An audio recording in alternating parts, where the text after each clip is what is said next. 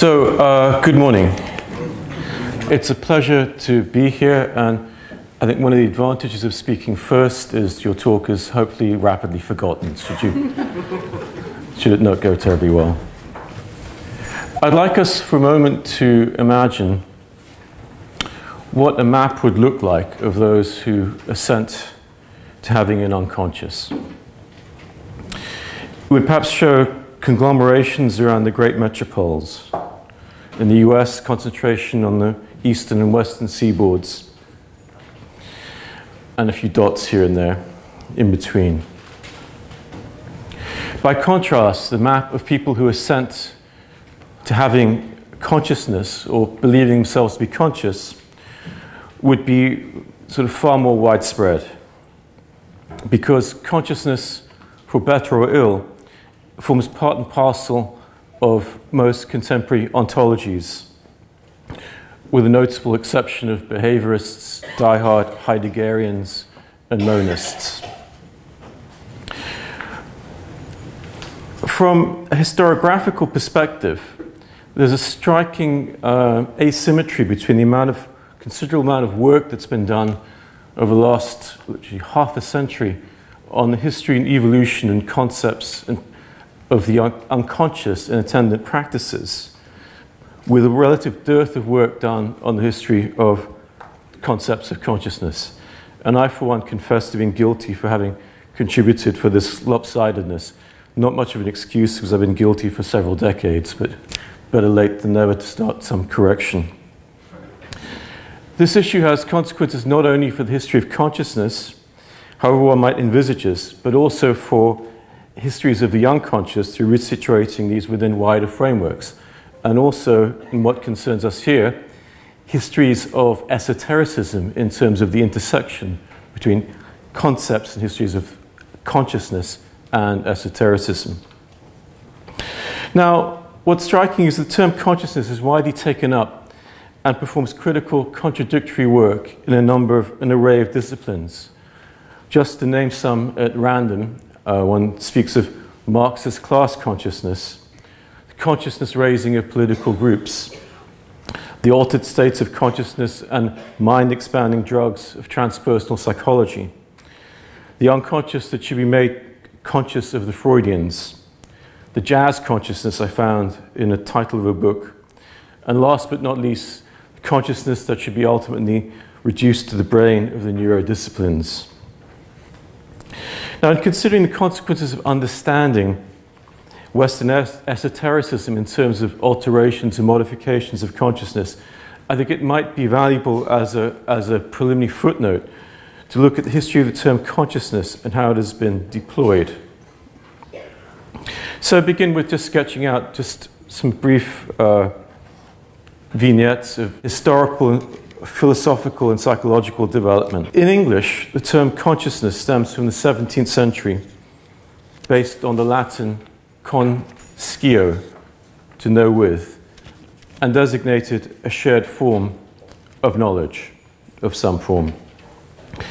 This in turn went back to the older word conscience, for it was first introduced as a synonym. So conscio, consciousness, first comes as a synonym for conscience. So there's a moral and religious background which plays a critical part in our story. So it designates a form of shared knowledge. We find this original usage in Hobbes's Leviathan of 1651, and I quote, "When two or more men know of one and the same fact, they are said to be conscious of it one to another, which is as much as to know it together.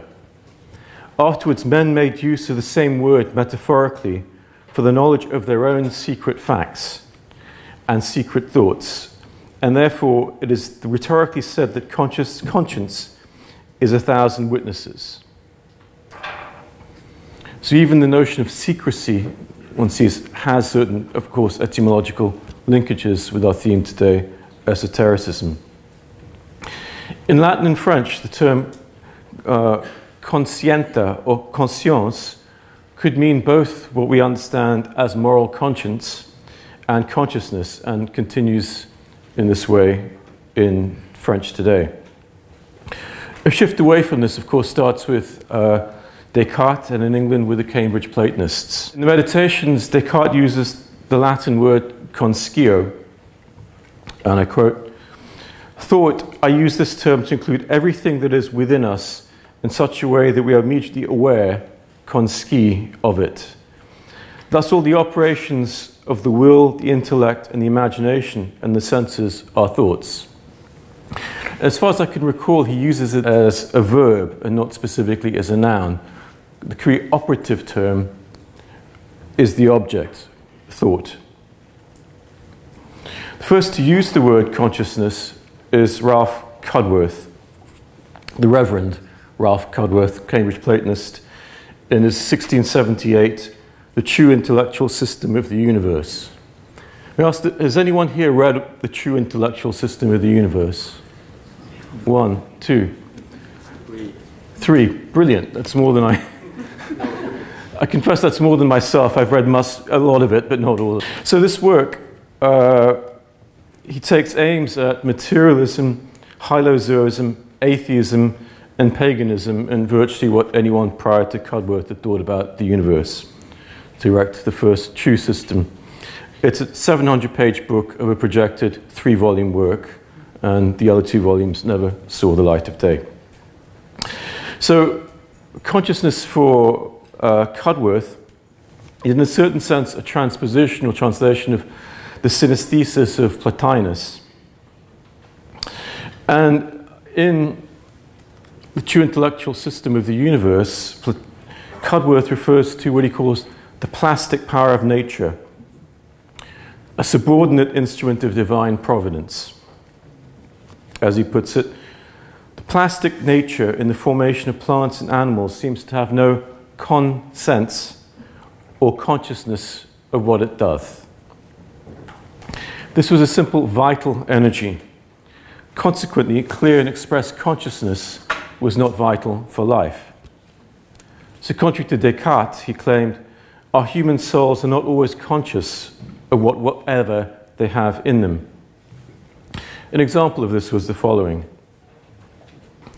There is also another more interior kind of plastic power in the soul, whereby it is formative of its own cogitations, which it is not always conscious of, as when in sleep or dreams it frames interlocutory discourses betwixt itself and other persons, with coherent sense and apt connections, in which oftentimes it seems to be surprised with unexpected answers and repartees, though itself for all the while the poet inventor of the whole fable. Not unconscious, but to use Cudworth's word, inconscious, a term that hasn't been taken up, but who knows, it still could catch on. Cudworth's term consciousness was taken up, shorn from its Neoplatonic and theological underpinnings. A move away then from shared knowledge to a notion of consciousness as what is privately introspectable, Hobbes's knowledge of secret facts. A key figure that took up the study of Cudworth was, of course, John Locke. In his work, Essay Concerning Human Understanding of 1619, Locke noted every man being conscious to himself that he thinks. And he continues, thinking consists in being conscious that one thinks.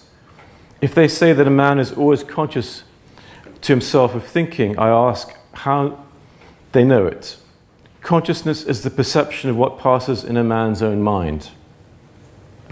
The mind was peopled with ideas, and Locke had a wide definition of what constituted ideas. Quote, before moving on, I must here at the outset ask you to excuse frequently you'll find me to use the word idea in this book. It seems to be the best word to stand for whatever is the object of the understanding when a man thinks. I've used it to express whatever is meant by phantasm, notion, species, or whatever it is that the mind can be employed about in thinking. So we find here a curious circularity and bifurcation in Locke's language. For instance, he notes, everyone is conscious to himself that he thinks, and when thinking is going on, the mind is engaged with the idea that it contains.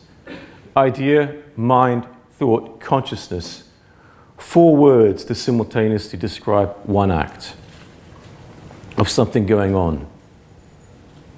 And we'll find this bifurcation and circularity in later definitions and conceptions of consciousness.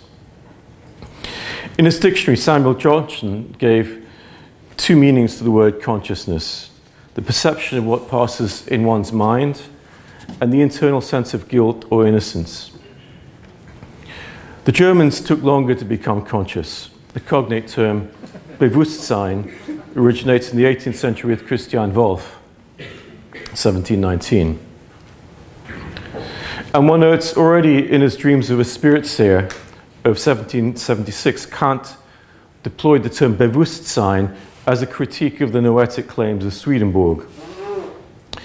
Commenting on insanity in trance states, Kant notes, "The confused individual places mere objects of his imagination outside of himself and considers them to be real and present objects.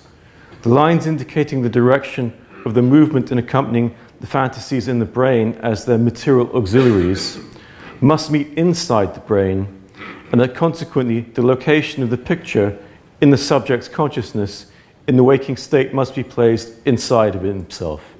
In the inside of himself, not in heaven, hell, or Mars, or wherever Swedenborg thought he was venturing out of himself. So we find consciousness deployed as a form of critique of the passage to other states, possibilities of, indeed, of any noetic claim being placed upon particular states.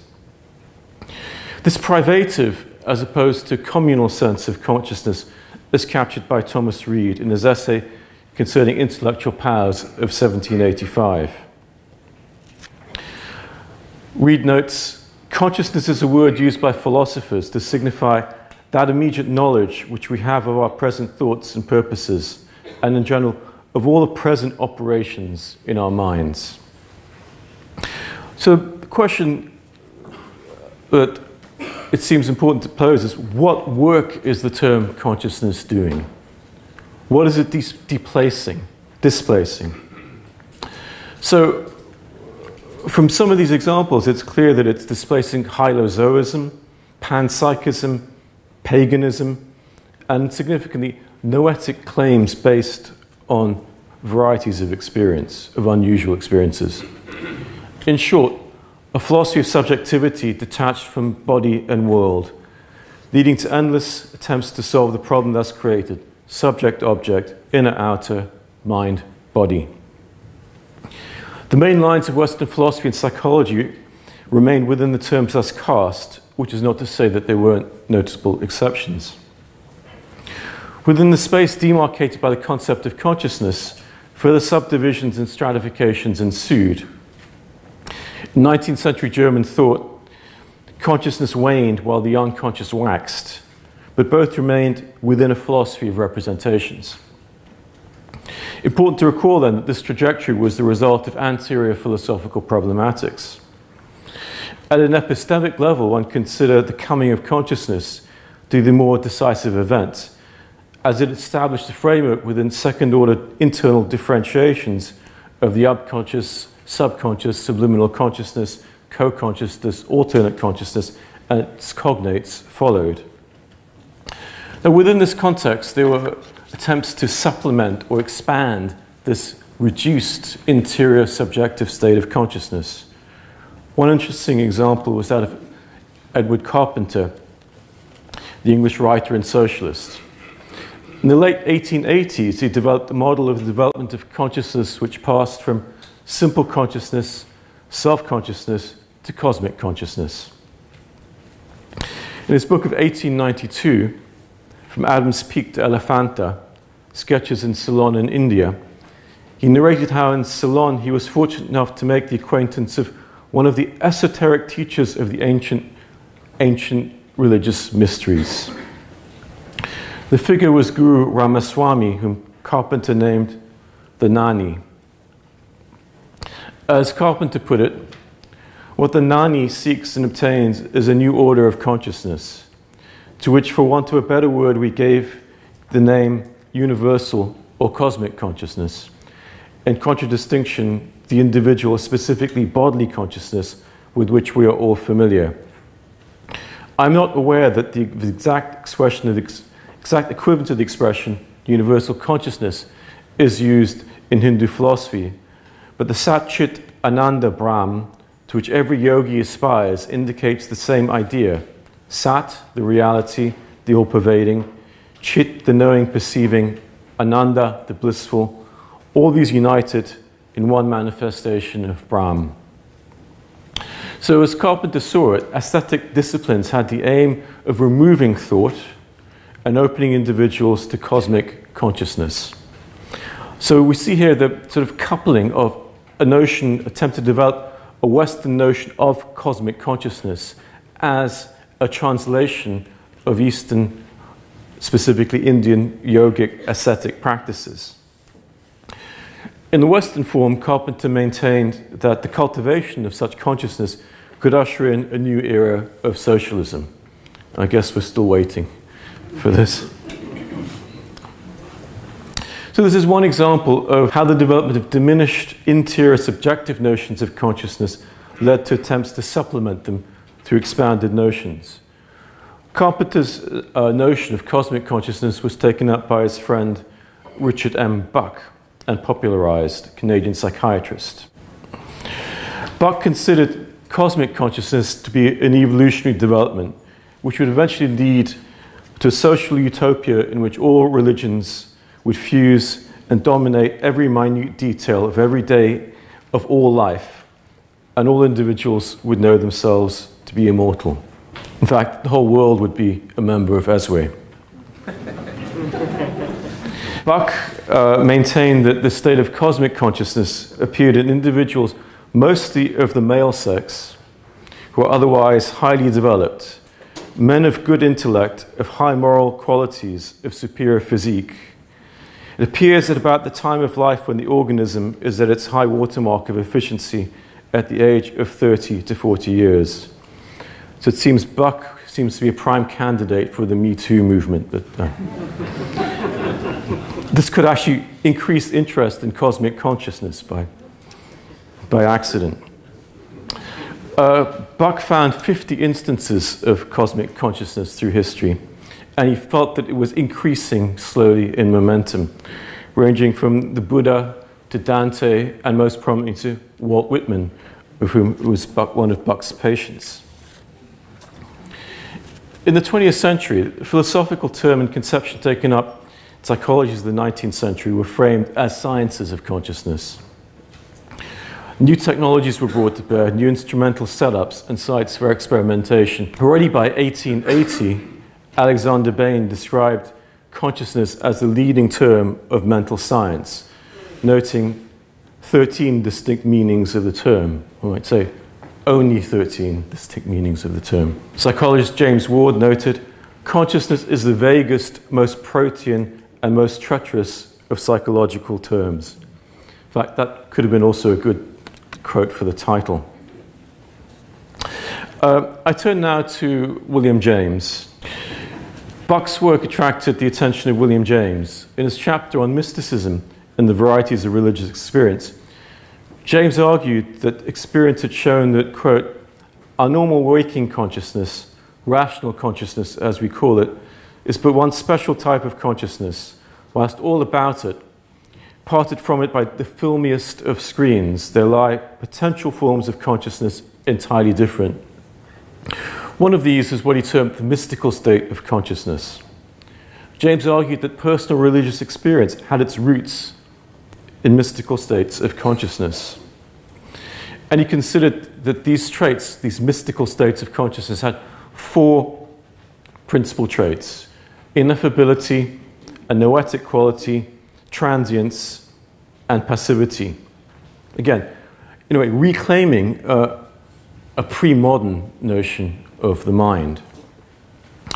As James saw it, religious traditions had methodologically cultivated such states. And we see here then, again, this coupling that developments of cosmic consciousness were set up against this privative or Lockean concept. A progressive limitation of quotidian consciousness was one of the drivers that led to expanded notions of consciousness. But critically, a few years later, James radically shifted his view of consciousness. His essay of 1904, Does Consciousness Exist? As he commences, consciousness, it is the name of a non-entity and has no right to a place among first principles. Those who still cling to it are clinging to a mere echo, the faint rumour left behind by the disappearing soul upon the air of philosophy. To justify his statement, he argued, to deny plumply that consciousness exists seems so absurd on the face of it, for undeniably thoughts do exist. But I fear some readers will follow me no farther. Let me then immediately explain that I mean only to deny the word stands for an entity, but to insist most emphatically that it stands for a function. There is, I mean, no aboriginal stuff or quality of being contrasted with that of which material objects are made, out of which our thoughts of them are made.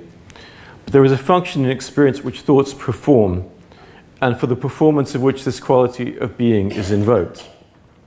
That function is knowing. Consciousness is supposed necessary to explain the fact that things not only are, but are reported and are known. Whoever blots out the notion of consciousness from a list of first principles must still provide in some way for this function being carried on. So in place of consciousness, and again, in place of a mind-body differentiation, James was proposing his own solution in the form of a radical empiricism of pure experience, arguing that there is in fact no inner bifurcation of experience, no Lockean, Cartesian inner world that mirrors the outer, no world of consciousness. James's argument suggests that we should simply abandon talk of consciousness as it is ultimately a soul concept, or indeed the ghostly philosophical remnants of the soul, i.e. ultimately a theological concept. It is not a first principle, it's not entitative. As Alfred North Whitehead might have put it, it would be an example of misplaced concreteness. Within psychology at this time, one found a decline of consciousness, not from a metaphysical ground, but from an experimental ground, a decline of introspection as an investigative tool, and the rise of behaviorism. In 1913, J.B. Watson noted, "The time seems to have come when psychology must discard all references to consciousness. This suggested elimination of states of consciousness as proper subjects of investigation in themselves will remove this barrier from psychology which exists between it and the other sciences." Consciousness within psychology was, in a way, preserved through relative displacement and relegation in the psychologies of the unconscious, where it was reduced largely to the role of a supporting actor or foil. It's odd to speak of a linkage between J.B. Watson and Martin Heidegger, but there actually is one, namely through the abandonment of consciousness. In Being and Time, Heidegger abandons consciousness, and more specifically the Husserlian understanding of consciousness in terms of intentionality. Heidegger was critical of the reification of consciousness, and in particular the concept of representations. As he notes, "The perceiving of what is known is not a process of returning with one's booty to the cabinet of consciousness after one has gone out and grasped it." So in place of consciousness in Being and Time, Heidegger was proposing an analysis of being in the world as a place that one already was in the world, in terms of what he called the ecstasis of Dasein. God forbid, I could imagine one could undertake a Heideggerian analysis of mystical ecstasy in terms of the ecstasis of Dasein. And someone's going to tell me someone has maybe already done this. Now, in the mid-20th century, one sees certain revivals of the study of consciousness. Its reemergence through cognitivism, field ultimately of consciousness studies, and finally through the neurosciences.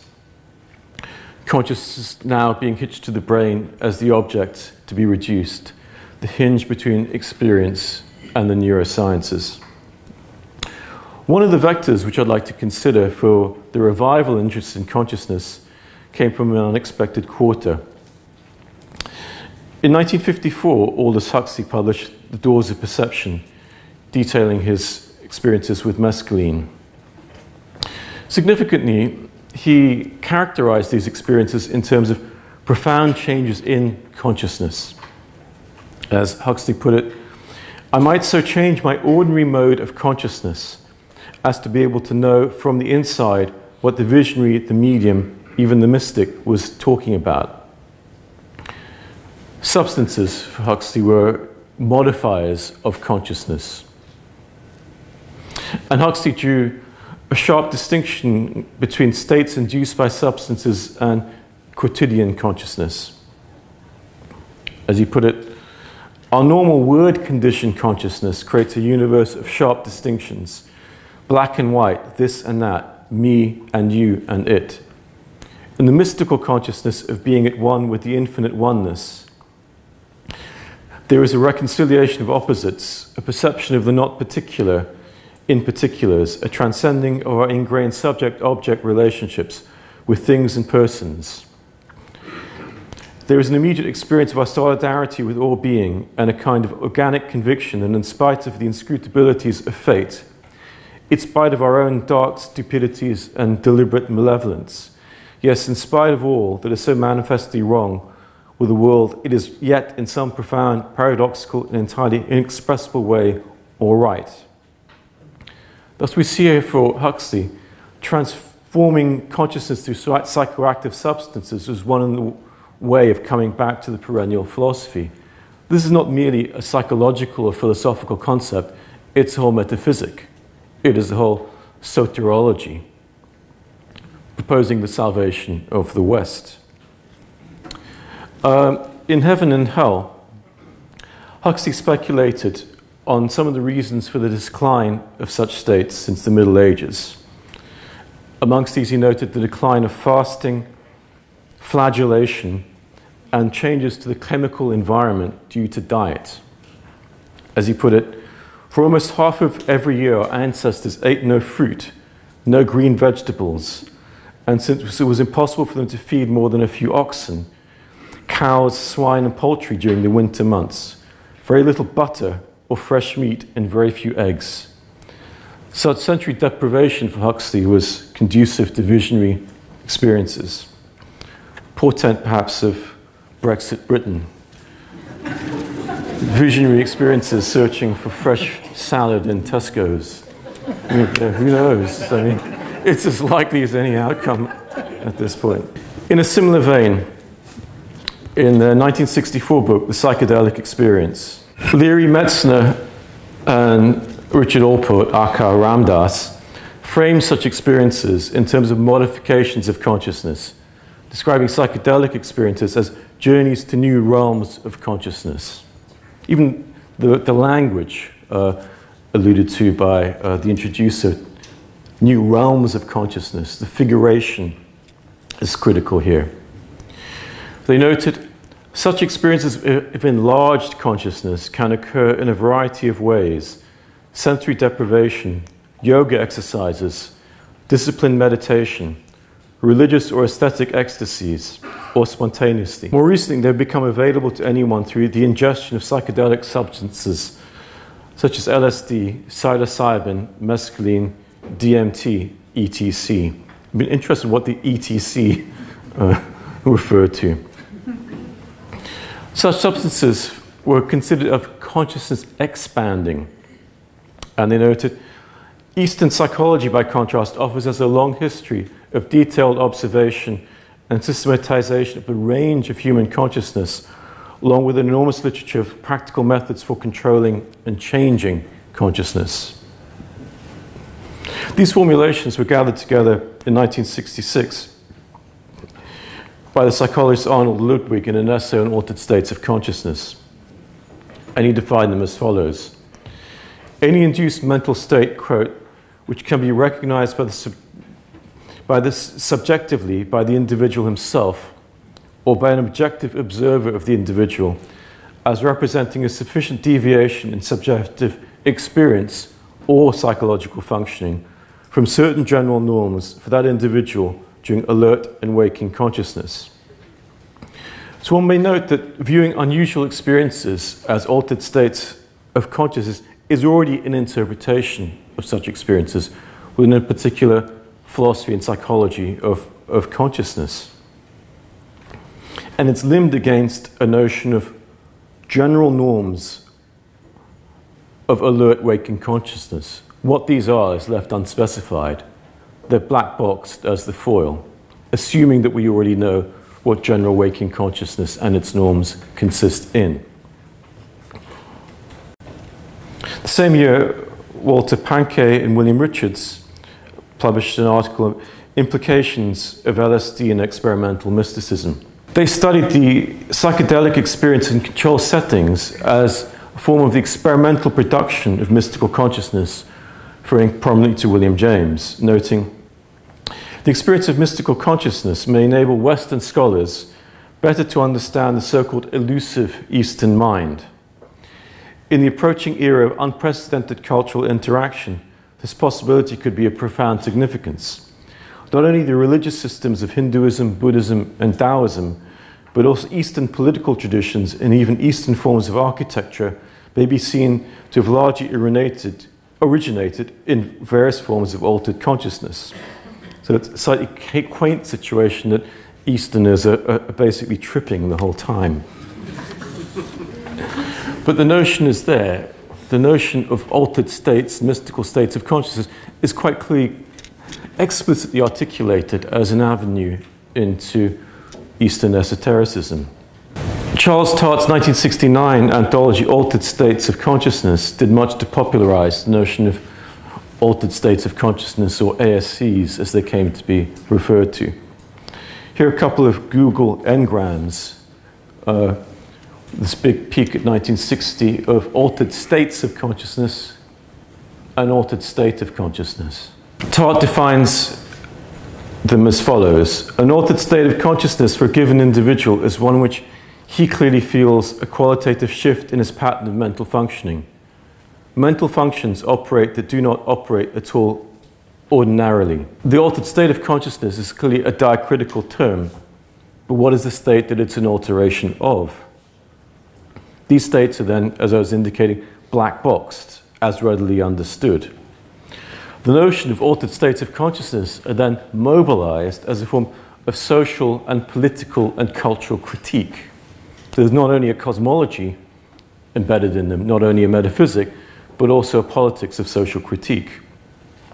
The emphasis being clearly on the positive effects of such altered states of consciousness. Strikingly, within this inherently dualistic framework, no mention is made of ASBs, alternate states of the body, nor need of the relation of ASCs to ASBs, which could be termed the alternate mind and the alternate body problem. Perhaps the relation of esotericism to ASBs could be the subject of the next ESSWE conference if you're looking around for a theme. But it highlights the dualism inherent within this whole conceptualization. In the 1990 preface, Tartt commented on the interaction between the increasing courting of ASCs in society and their study. Quote, "The phenomenal increase of ASCs in our culture produced a great need for scientific knowledge as a basis for rational cultural response to increasing ASCs. The study of ASCs became one and the same with their active promotion, ultimately aimed at social and cultural transformation." William James, with 20 citations, is the most cited author in Tartt's anthology, but critically, the references are mainly to the James of the varieties, with no mention of his critique of the very notion of consciousness in radical empiricism. Now, to conclude, what happens in the context of the study of esotericism when unusual experiences are framed and formulated in terms of ASCs, or modifications of consciousness? It seems to me we're faced here with two modalities, two contexts. First, it mobilizes the notion of alternate states of consciousness for the understanding of material prior to the 17th century or from other cultures is simply poor history or poor ethnography. It's anachronistic. It's quite simply the problem of viewing non-dualist material, for example, Kundalini Yoga to medieval Western alchemy, in a dualistic framework. Material is hard enough to grasp within its own ontologies, let alone superimposing a foreign ontology and then trying to enact a translation from one ontology on top of another, so further complicated by one ontology in a way genealogically arises from the other. With the latter material in the West, say particularly from 1960s onwards, the issue becomes more complex as consciousness now features as an actor category. But most people believe themselves to be conscious. More people, I would say, believe themselves to have consciousness than believe themselves to have a soul. And in James' sense, it has in a certain sense replaced the soul as an indubitable given of contemporary ontologies. All the more reason then to refrain from using notions of consciousness as an analytic category. Indeed, it would be more interesting to study what may be termed configurations of consciousness, configurations as involving metaphysics, means for the production, utilization, language games of consciousness, to look at how the utilization of conceptions of altered states of consciousness have come to frame and remodel unusual experiences within a dualistic framework. From the 1960s onwards, in particular, altered states of consciousness became an optional ontology. Individuals sought to cultivate altered states of consciousness, whether through psychedelics or esoteric practices, and framed and interpreted the results of such ensuing experiences as having experienced altered states of consciousness. This is worthy by itself of an ethnography, of a historical study of documents, of varieties not of religious experience necessarily, but varieties of what have come to be framed as altered states of consciousness.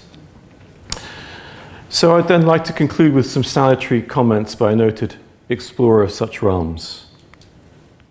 Pour en finir avec le jugement de Dieu. Et qu'est-ce que c'est au juste que la conscience? Au juste, nous ne savons pas. C'est le néant.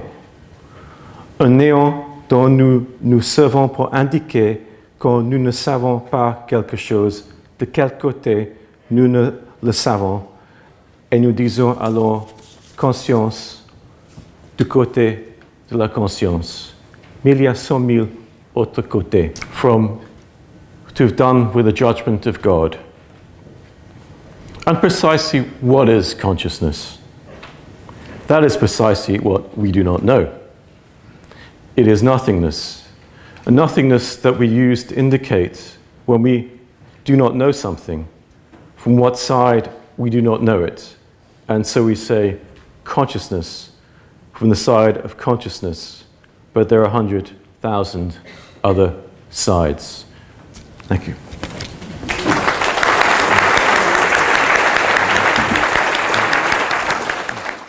Do we have questions or comments from the audience? Yeah, okay. Person with hand up there, yeah. Sonu, thank you so much for a wonderful paper. It was great to hear you talk about Edward Carpenter. And I was thinking about Edward Carpenter in relation to his work with the Humanitarian League. So the Humanitarian League was an organisation dedicated to the eradication of all suffering among all animals.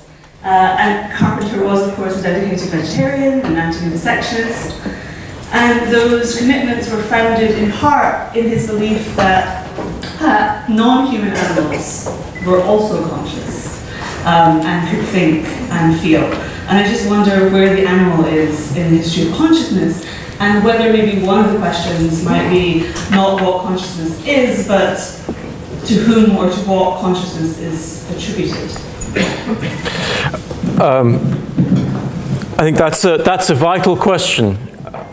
In the terms of the attribution of consciousness, in terms of the definition of the human, and also the definition of whose consciousness was worth raising or saving.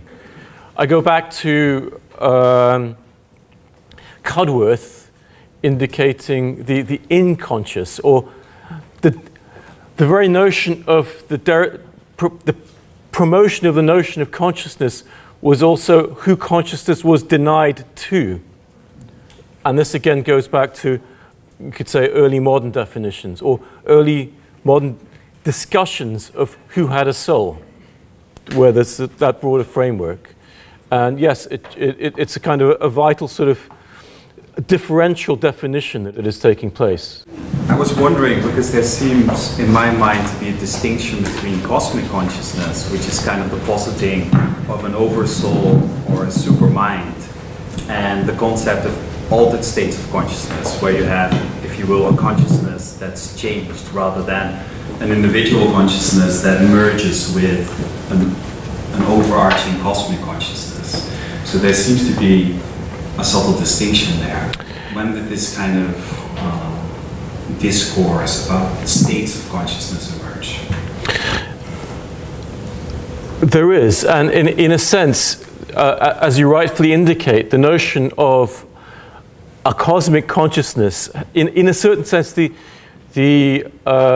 metaphysical background is more explicitly present within that notion, i.e. the ontological shift in positing in terms of, in a certain sense, in an idealist framework, i.e. an originary cosmic consciousness from which everything else derives. So it seems to me the more restricted notions of alterations of consciousness probably come about when the psychologists get to work, because they're going to be wary of positing and making explicit their metaphysical commitments.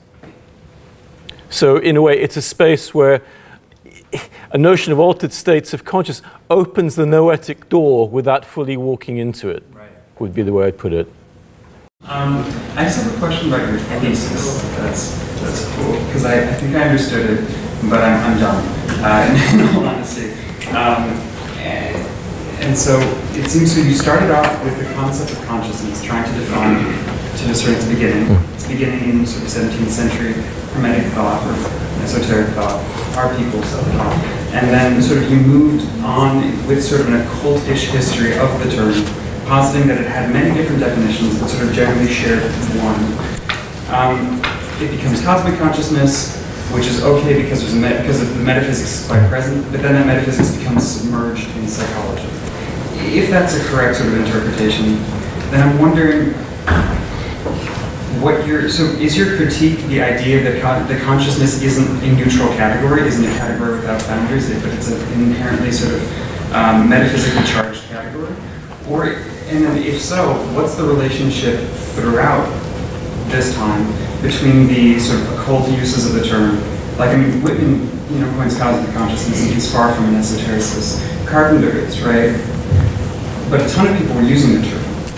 What's the relationship between those occult usages of the term and the popular usages, assuming I understood you correctly, because I don't think I did. I don't assume that I understood myself correctly as well, so it gives me a chance to have a go to clarify.